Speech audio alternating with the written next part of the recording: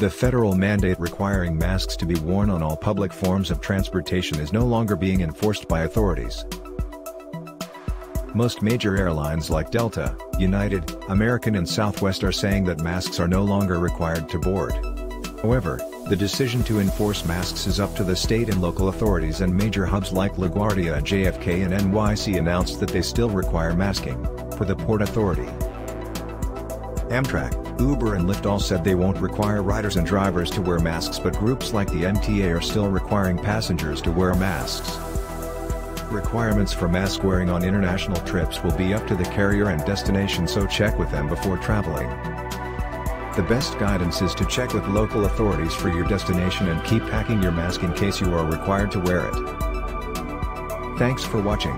Don't forget to subscribe, like, share and comment down below.